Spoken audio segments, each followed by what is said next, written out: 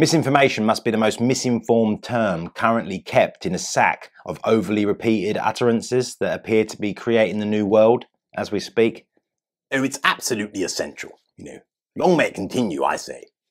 I especially like it when it's used by someone who has absolutely no information whatsoever on the subject that they are categorically and unequivocally sure that you are misinformed on.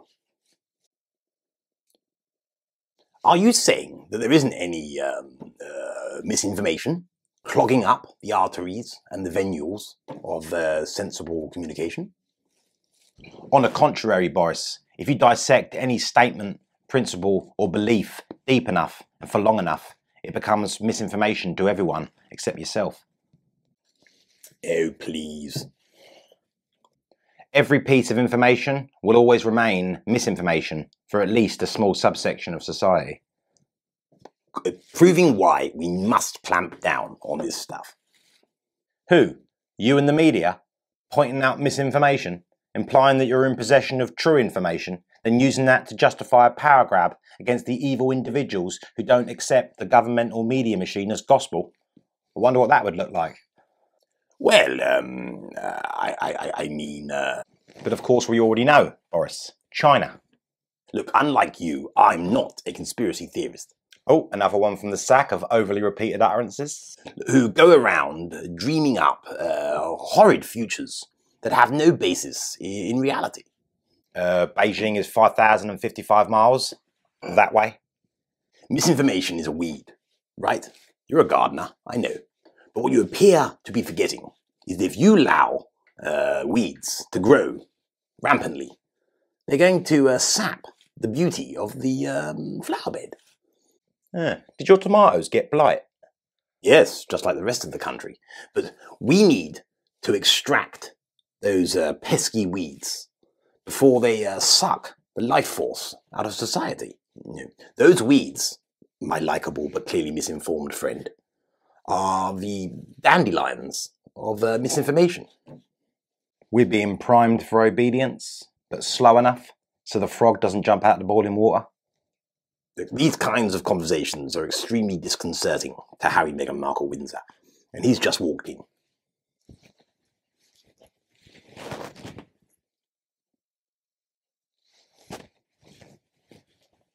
Oh, there he is. Oh, despite my cheery entry, I'm not in the best of moods. I saw that Piers Morgan got away with it. That tricky badger. I mean, what is the world coming to? I mean, my Meghan had to take time away from her busy schedule of going round the world, giving advice to people who didn't ask for it, to ring the ITV bosses herself. Oh, I remember. After his abhorrent comments. I mean, let's just all agree, shall we? They were abhorrent comments. I can't remember exactly what they were. But I distinctly remember when I heard them thinking, my lord, it's disgraceful.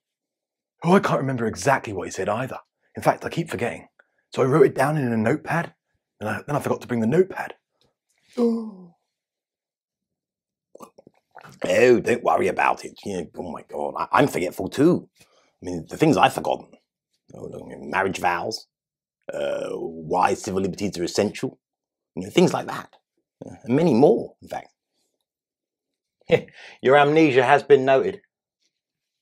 Customer. You always make me feel better. You're amazing. Everybody else speaks down to me, except for you and Dr. Cobalt Jackson. Oh, well, you really are back in love, aren't you? Don't get jealous. Apologies, dear chap. Apologies. I'm very fond of you. That's all it is. I'm very fond. And I remember the discomfort he put you through in the past.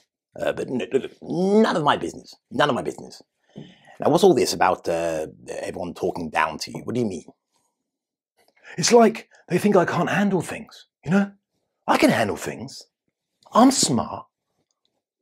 You're as sharp as a shiny chisel, fresh from the whetstone of intelligence. Look, I'm going to have to start speaking out just that little bit more, I think. The people are thirsting for it, Hazza. Thirsting. Yeah, I knew it. Yeah, I think that they need the intergalactic Hasmonaut to return to Earth to say hello a little more frequently. Recently, I've been a little bit selfish, I have to admit.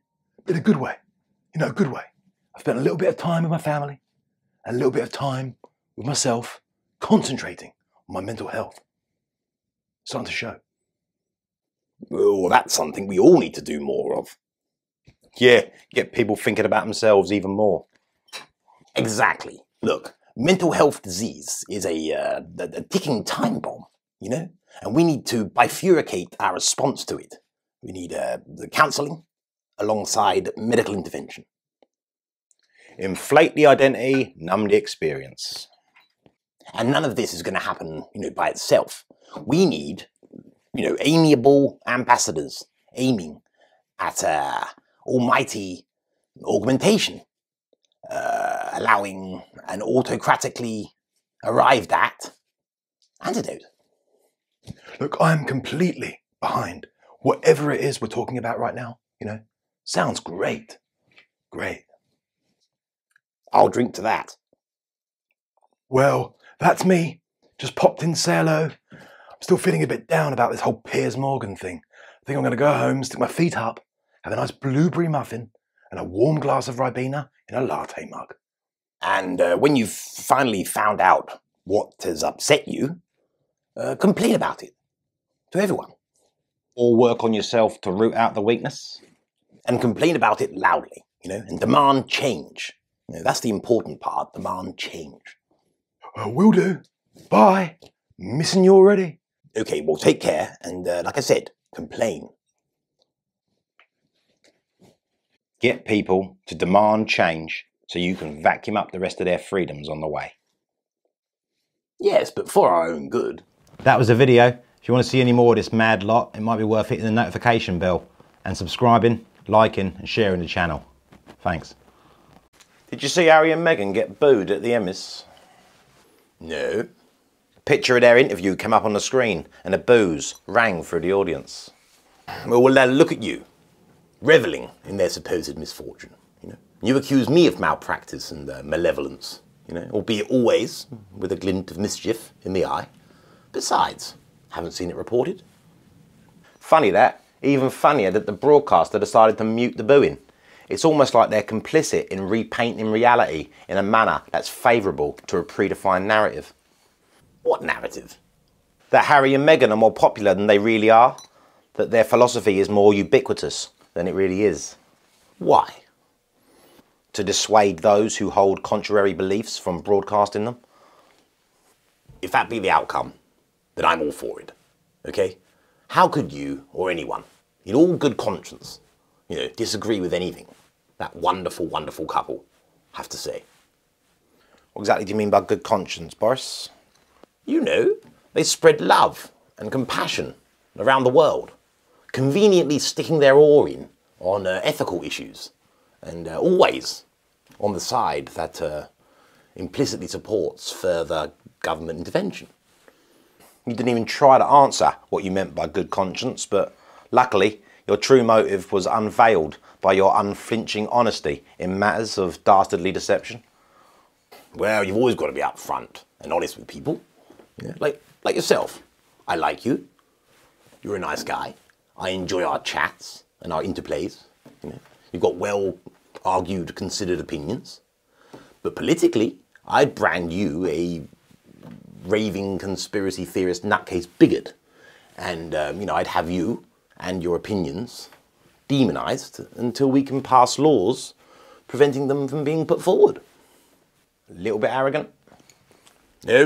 Let's just, do nothing, shall we? Just let anyone say whatever they want to say, and watch a tide of liquid nastiness pour over the whole human race because people like Meghan and Hazza are concerned they might sound a little bit arrogant. That's a bit of a straw man there, Boris. Now, quiet. He's just come in. Get yourself a cognac for later.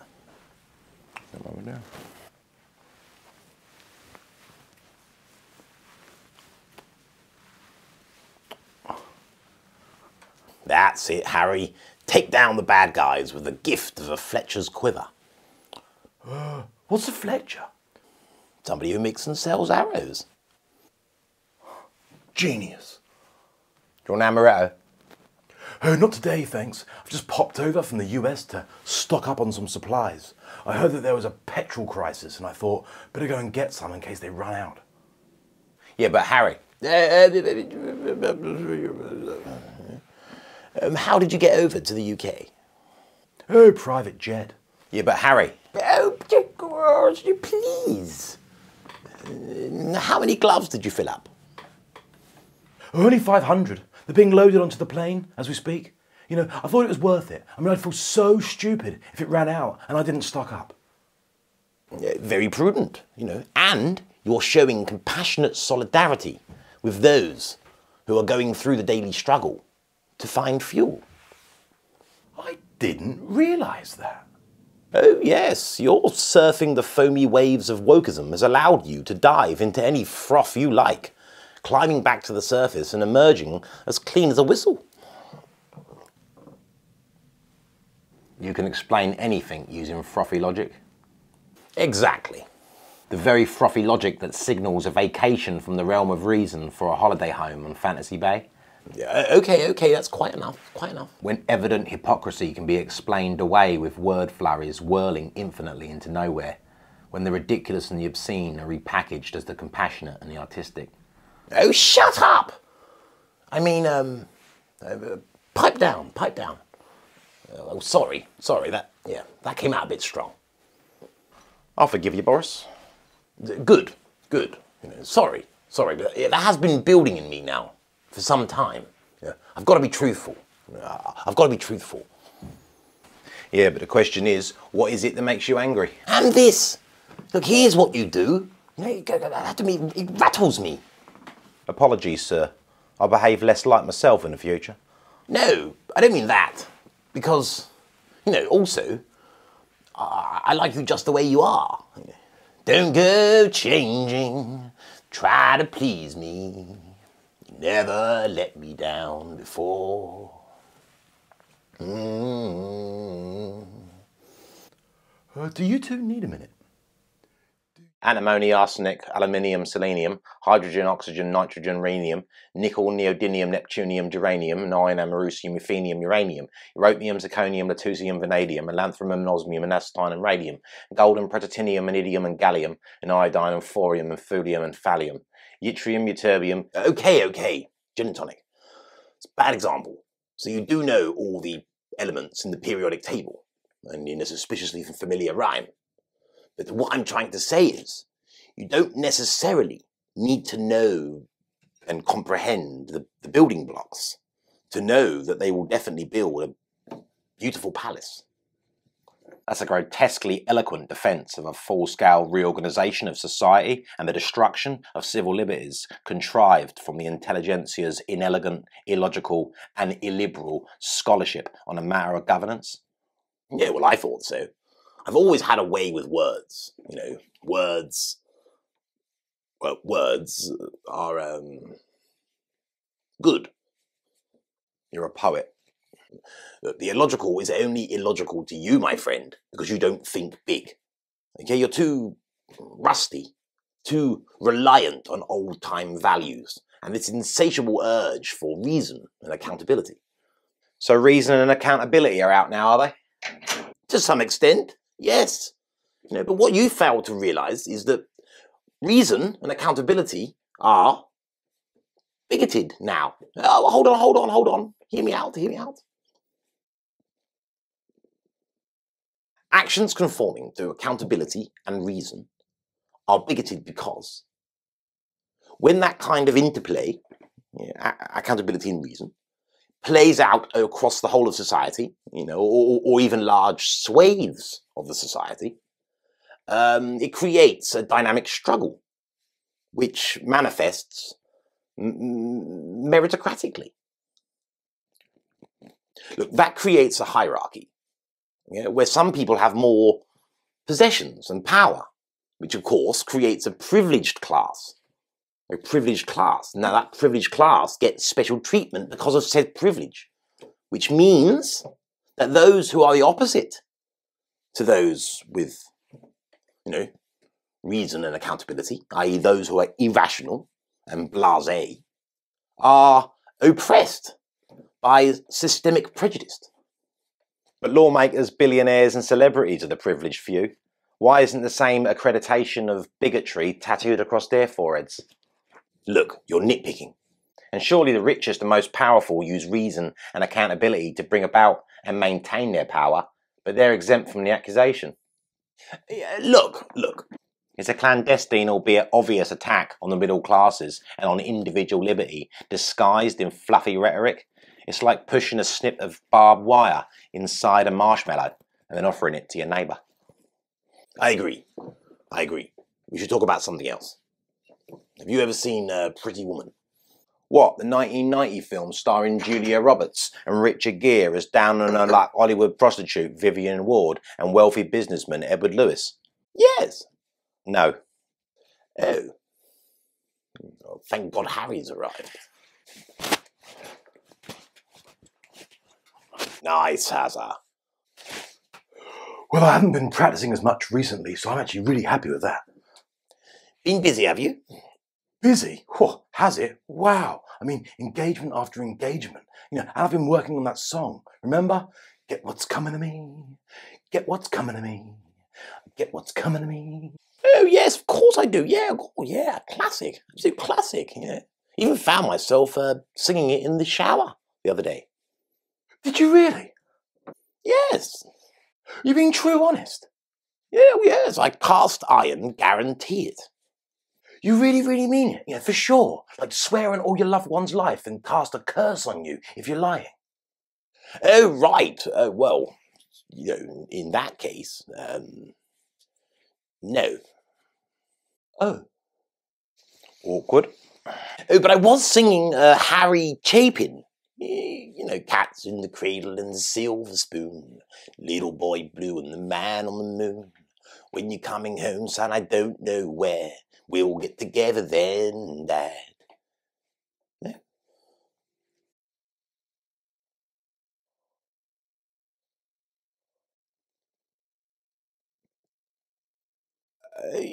I am the morning DJ at WO. Forget it. Look, the important thing is I was singing in the shower a song by someone called Harry. I just got my facts mixed up. It was a completely honest mistake. Oh, that's cool. Lighten up, who cares? That's the spirit. Oh, anyway, must be off, the jet's waiting. Going private? Oh, yeah, of course. Otherwise the queues. Oh.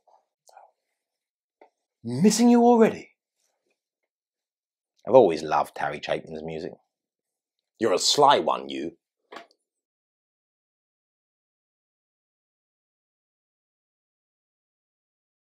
Did you see that students have got to complete enforced diversity modules before being allowed onto their courses at St Andrews University?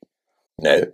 They say that prospective students have to accept personal guilt before being granted a place on their course. Oh, guilt for what? Yeah, they ask students how much they agree with sentences such as acknowledging personal guilt is a good starting point in overcoming unconscious bias. Well, what's your point? They're only being asked how much they agree with the statement. I mean, where's the problem with that? If they put disagree, they're judged incorrect, and if they get too many wrong, they are forced to redo the test. Look, at one point, I'll admit, I would have been completely on your side on this one. But I found guilt to be tremendously cleansing and indeed enabling. You feel guilt for what you've done, which is, whatever you've done that's naughty, and that's completely fair. It's fair, completely.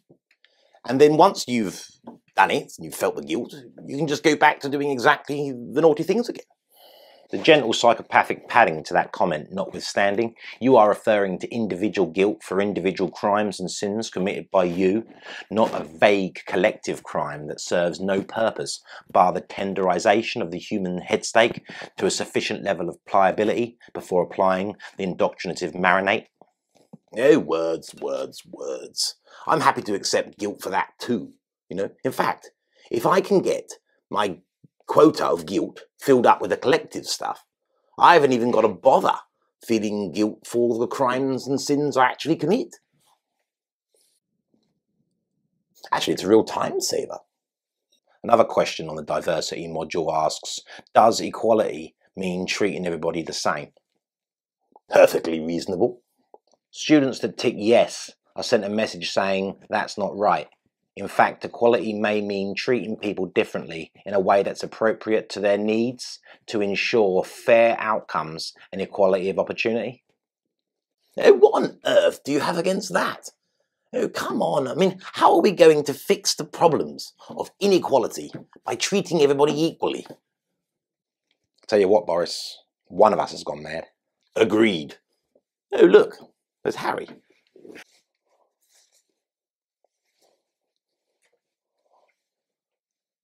There's my cosmological hasmonaut.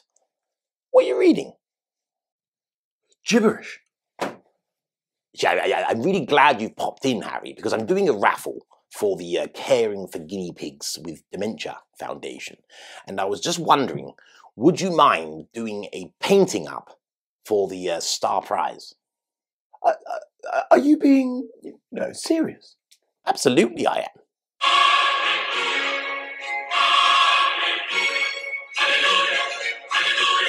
You okay, Harry? You're looking a little bit vacant, my man. Get him an amaretto, barkeep.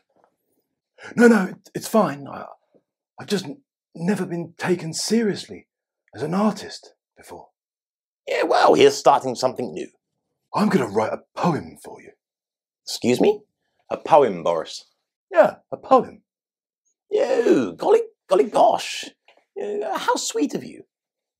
Oh, it's just your advice, your encouragement, and your support of our vacuous kindness and compassion campaign. I mean, they've really helped me become the important public figure I always knew I was supposed to be. Congratulations, Boris. Oh, indeed, you are an important public figure. You swan around delivering sermons on wokest principles, which are indeed kryptonite to the logical ones that are preventing us bringing around the great reset, the global reset that is required to take humanity forward. Yeah, it's exactly what I thought. Well, yeah, of course you did. You're as sharp as a severely bladed samurai sword, freshly drawn from its sheath.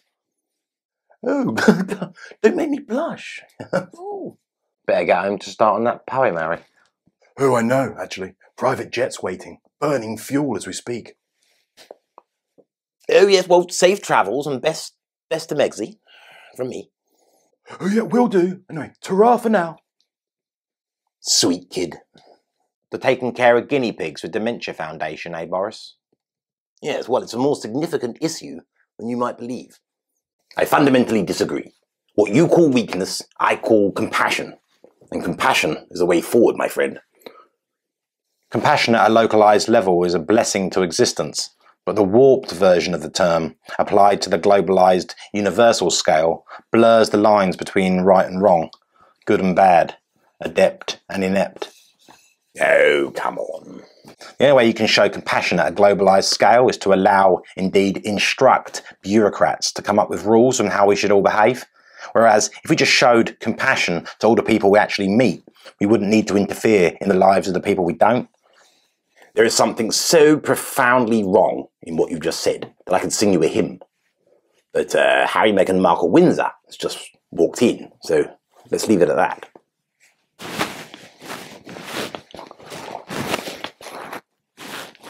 That's it, Harry. Pull that rope.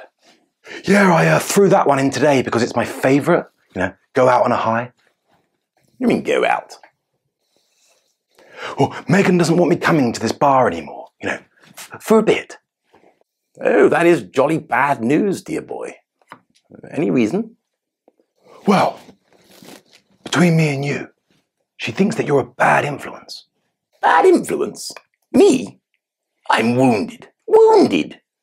I'm like a forest stag who's just stubbed his toe and doesn't know where to find the good mushrooms.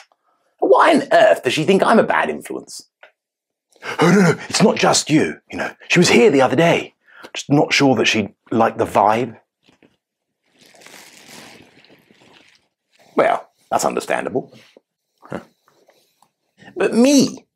No. All I've ever done, and I can say this from the bottom of my G&T, is to encourage you to spread your wokological waffle to help weaken the public's defence against increased governmental leadership. So no. My conscience is clean on this one. Oh, don't feel bad, Boris. I mean, Megan's just a little bit overprotective because I used to be so brainwashed and living under emotional stress when I was a part of the royal family. Oh, poor chap. But now I'm so happy and carefree, and I deal with my trauma by showing men, the softer, gentler side of masculinity. Oh, knocking on the doors of the feminine even. She's just taking precautions. Oh, always sensible. Otherwise you're going to end up with children you hardly see. But I've still got my own mind, and I'm my own man, of course. So I'll still be coming down here, Oh, barman, what's that good word I'm looking for here? Surreptitiously. Surreptitiously? What does surreptitiously mean? In a way that attempts to avoid notice or attention, secretively. Perfect! And what Megan doesn't know can't hurt her. You taught me that, Boris. Now, if we could just work out why she doesn't trust you, Boris. Gin and tonic. A packet of peanuts with that? No, too expensive. Have you seen inflation recently? £2.75 for a small pack. No way.